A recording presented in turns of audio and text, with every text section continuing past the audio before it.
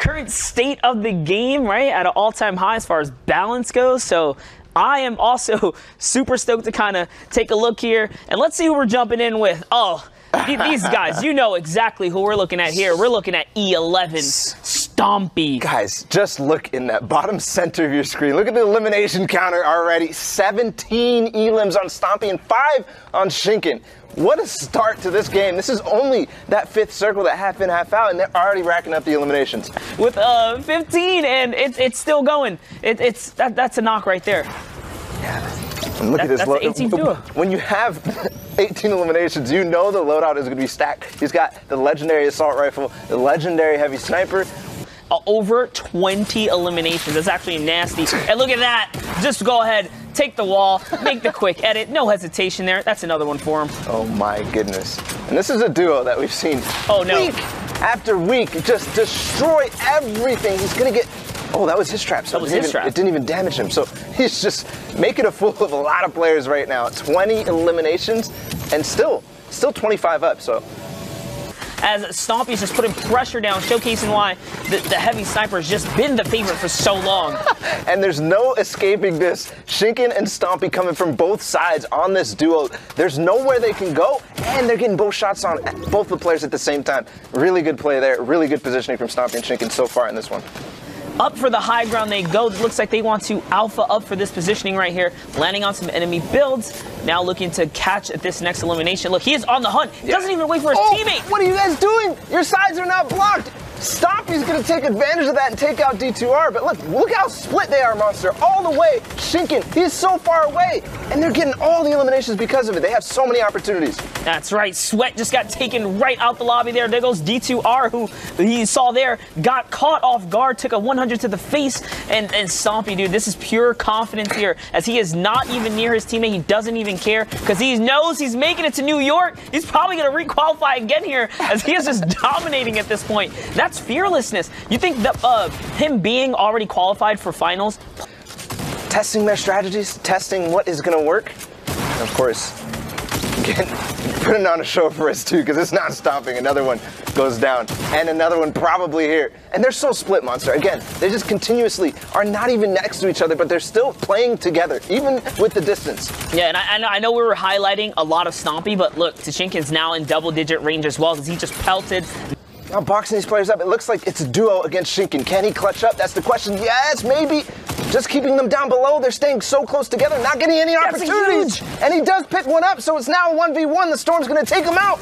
And he edits right in front of him. Shinken now. All he has to do is go up on the high ground. He wins the game, but you know he wants this elimination too, starting to block him out a little bit, going up on the high ground. Is he going to be able to find it? And he's just keeping it absolutely textbook, right? Just not even panicking, goes for that positioning, and there it is, takes out Finn. It's not every day you see a solo at the end clutch up against competitive players in a duo setting. You know what? But they instilled fear in that lobby. Every game in that you physically can within that time constraint. And that's a part of the equation too. Time management. And here it is, Ned Sakir getting a nice little knock, taking someone straight out the air. Looks like him and Lithium are off to a good start here with 5 eliminations as a duo. Yeah. Yep, and nice little management of the positioning there. Goes up and over the mountain. Horde's now got another player in his sights here. That guy was on Shadow. He managed to catch him just as he was going through, and that's another box dive there. Venox goes down out through the storm. Ooh. 102, huge connect right there, Balla. That was huge, and now he has to get up this mountain right now. You can immediately see that he realizes that and builds right back into the storm, because he knows he doesn't want to get boxed out. And now there's finds a teammate with Ku. And Yan's in the zone right now, and I think there's 2 players left for them to find. So immediately pressuring the guy in the zone. Yan still. That's all you have to do. You just got to work together, slowly working their way down these layers. You don't want to, over hop in, give up any good positioning, and there it is. Now the builds are coming out. Jeezer has been spotted here by this duo. They're now splitting up, focusing their attention to different walls. Whoa, Q actually just got hit. Yeah. And now they do know where he is. They're going to try to pinch him from both sides, and the Horde does find the top. Oh, it's his edit. I've got to give props here to Jeezer. He's gotten away from them for so long, but there, Ku and Horde are going to pick it up. Especially now that when you use a Shadow Bomb, players realize you can save a boatload of mats when you're going for high grounds over the natural terrains especially. But we talk about new and recent items introduced. The bow is putting in crazy work here, as he is getting so many knocks here. Tux. Tux and BloodX up here on high ground, this position monster. And all that time we've been watching him, he's only spent a couple. Now he's choosing to spend a little bit here. And every time he spots a player, he's recognizing where he is. The heavy snack goes in. Is he going to be able to finish the player? So close. That combat shotgun in close, tight quarters is very difficult to use because it's not like the pump. You don't have the opportunity to one-shot somebody. Yeah, you also don't have the wide crosshair either, making it a lot more skill-based thing to land your shots with the combat. Nice knock right there, though. That's going to be huge for him. That's going to practically just decimate that duo right there. It's a 1v1 in the low ground now. Seglem going against Finn here, and they practically got a free dub right here. Zaito and Sheikah, who have the high ground. Yeah, those were the players with that flint knock before. They did take out Tux and BloodX just down below them, and now they take out Segment, and it's going to be a full-on spray battle onto Finn. Good victory royale there, and 8 elims. Relevant, especially when players realize, I don't have to pull it until like I'm right before I touch the floor, right? Yeah. Whereas when it first came out, people were like gliding with it a little too long. They realized, okay, that's not going to work. So it fell out of the scene. But I want to say, like the South Korean region probably brought it out first. The redeploys, I saw those guys rocking with it as early as the AM that they had. Notice they did spot the threat immediately though. Heard that reload. Somebody drops in his box. It's going to be Sudor going down. They're going to immediately claim that loot. You saw Ryu went for the loot and Until's blocked. But now it's time to put some pressure upwards as they are fighting against the Storm. Nice little reverse edit, but someone lands behind them. Can he land a shot? DK does connect right away with the combat AR follow-up. It was very nicely done. He does pay the price, though. Heavy storm damage there. Doesn't matter. Sutai goes down to the RPG. Nice find there with the RPG right on the cone, right as Sutai got really close to it. And now another player's dropping on top of him. This is the issue with fighting on for that high ground this early. So many players go for it, and then they all kind of they just drop it. They say, oh, I don't want high ground anymore, and they're all going to drop on. And DJ is going to try to take advantage of that, immediately finding himself an angle with the stairs there. Shoot down below. It's actually Larry. He's going to pick up Ryu. They're all fighting each other. But no, DJ falls all the way down below. He's going to need to get right back up to D-Will. Otherwise, it's going to be a tough climb to fight here. And now they're going to pressure this guy. He's going for fights, though. He's actually going for it. No, he's going to take it out. Now, D-Will and DJ are actually in the situation where they need to go for this little lagoon dive. He actually has a fighting chance here with a rocket. Goes underneath, nearly catches him off guard right there. What a wonderful end game there for Larry. Kind of. But Stompy and Chick took it to a completely different degree, right? They split, just like you talked about. And I really see that as the only duo who's really been doing that recently, but with their success. Okay. And this is why I love the combat. It was so underrated early on. People called me crazy at the fact that you're able to pelt players out of the sky. That's for sure. Now, you can definitely see that people are starting to realize, hey, this thing is good because every single player you've got is using it. Now, Thomas and Bast had such a good performance last week. I believe they were in the top 15. He's going to use that grenade launcher. He's going to find Skylar. Huge. Was that 2 elims right there? He got all his health back and shield. I'm stuttering here. The great range ricochets right off. Maxim gets owned as he eats it. And I love the timing. I talked about it, but it's when everything starts to get really, really slow. Ooh, if you find another grenade launcher through that tree right as that player lands, that would be ridiculous. You could see what Bass was trying to do was get across with that shadow bomb as he picks up with that heavy air and following up with the drum gun. Maybe you see Thomas jumping up and down using that combat shotgun to try to get him down. Talk about using that shadow bomb. Ooh, I love what Bass does right now as somebody lands on height. Immediately Thomas starts to fight for it, and Bass starts to shoot, but they're going to give it up. Now go down. Nice job there. Now taking a look at here, who we have. Jamma and Easy are working their way through the mid ground. They're not even a duo together, so there's actually only one duo somewhere on the map right now. Jamu finding that player you talked about. Ooh, does get a lot of damage. He brings him down to white. He's going to try to heal right away. Oh, this is added. Nice reset. And follow up onto Easy. Now it's actually a 1v1v1. 4 players up. It's all free for all now as Jamu picks up Yasa.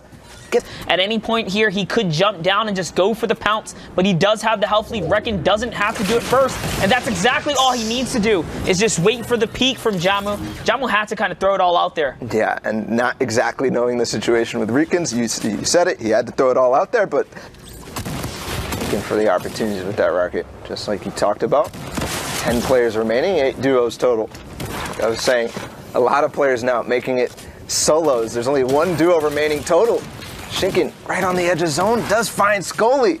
That's the only duo. That's it. Now it's a solo game as Shinken takes out the one remaining duo player. That makes this practically a solo game. There goes OSM. Goes down to the combat. Combat range is perfect at that medium range too. Shinken's back in the game with all his health like he never left. Big connection down at the bottom. Talking about how the tactical art is great for follow-up ball. No, Shinken almost makes it there, but Item is going to come in at the perfect moment there. Mongrel. Another 35. Using this infantry rifle, one of the things is in duos, you get the opportunities to pick up these weapons that you might not necessarily use in solos. Yep. Micho picking up Ritz there. And this is a team that when they have high ground, they literally will take out every single player in the sky because their aim is crazy. It's ridiculous. You could already see Mongrel putting it on display.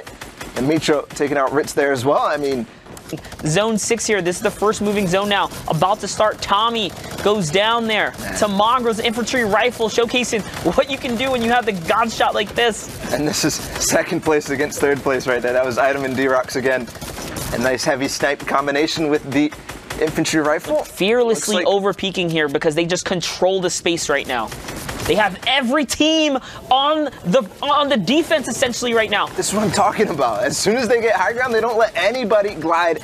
Regardless, somebody is still going to take that above them, not realizing the Riptigos were still in play, but immediately looking back. They get so much space, and now they're going to take down one, maybe two eliminations because they just, not only they get the space, yes, Florix finally goes down. Just back up and look. Just all comes full circle as Mongrel is not missing a shot here.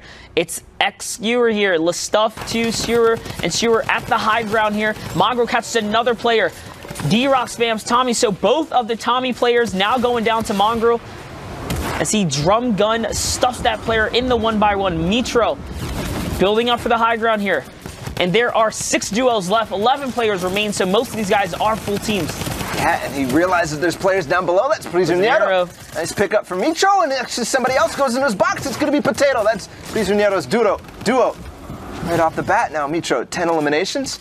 He's unfortunately fatal error. And this is crazy because this is what Mitro actually did not qualify with last week. I was going to say last week we saw the same thing. Mitro accidentally used the Shadow Bomb in the same kind of circumstance. And we talk about Shadow Bomb. He uses that to go down the mountain.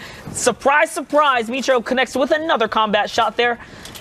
Yeah, and that minigun has so much staying power. You can shoot it forever, but now does get a crack right behind on Mitro. He just take the wall. Is he going to be able to take any damage more on him? The heavy snipe comes in with the combination with the minigun from the top. Now it's Mitro against Zooer and his mod. Will they be able to take this through? I believe it should be an easy pickup, but it's Mitro. Remember, this is the man of clutches. You have seen him. Fall skirmish, summer skirmish, always making these plays happen. Are you going to do it right now? Doesn't really have too much to work with. That heavy snipe not reloaded. He's going to start immediately trying to pressure them down, but no.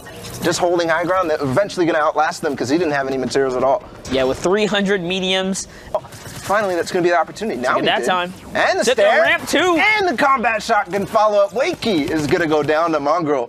Where's Mitro? Oh, did Mitro took out his teammate on the other side, so they're just the wall-taking team right now. Yeah, he's in a tough situation here, and with the Storm favor though, honestly, this is your time to put that pressure on. So notice how he is proactively looking for players that have the pressure against them, and like that Harp, and it's the perfect time to have a suppressed SMG too when the opponent is distracted. Lower elevation, good job there, recognizing that he needs to go down. That is good game awareness. He is of course eating a lot of Storm here, but it's gonna buy him some more time here to see another day. Can he get this big? Yeah, he got to get both of them. So the siphon coming in at the same time for both, but still the pressure coming in. Everybody knows the situation that he was in. No, finally gonna go down. Milan gets the tag there right before he goes down to zone. Doesn't matter though. 3 points and to catch a duo team just like that from behind. Ooh, caught some flesh damage there. This is looking like the team that he wants to take out. Yes, it is. As he pushes straight through with the drum, catches the wall. Brazy goes down. That's his Elim. More materials now, allowing him to continue to keep this high ground. Someone tries to land on him, doesn't quite. Now the pressure is back onto him. He cannot catch a break here. Somebody lands right in his box, though. Is he going to be able to finish it? Yes, it's Mongrel. He goes down there, Waze, clutching up against the best of the best, and I think he has height right now. No, one player above him. Might be Daner who is still up there. Mongrel obviously had to shadow bomb off of the high ground. He does lose track. It is Diner who is holding a high ground and still with Nork, his duo. So, Quexo, great answers right around for high ground, but Diner does land and catch the floor just in time to keep that high ground. And just like that, that's going to conclude that game for you guys. It kind of, sort of, in the EU side. So here you are.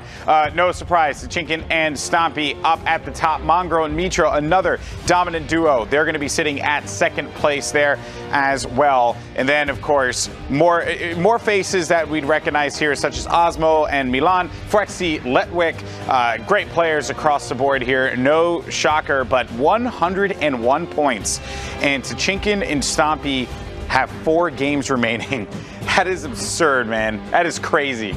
Just a monstrous lead indeed coming out of there. And 3 of the top 4 already qualified, already qualified, already qualified. Again, it is just Saturday, so the top 3,000 will advance. But the fact that we see such repeated consistency in a game that inherently is RNG based. There is luck. You're going to get different loadouts. There's going to be different rotations. There's going to be different storm zones. The fact that these guys are able to consistently mitigate that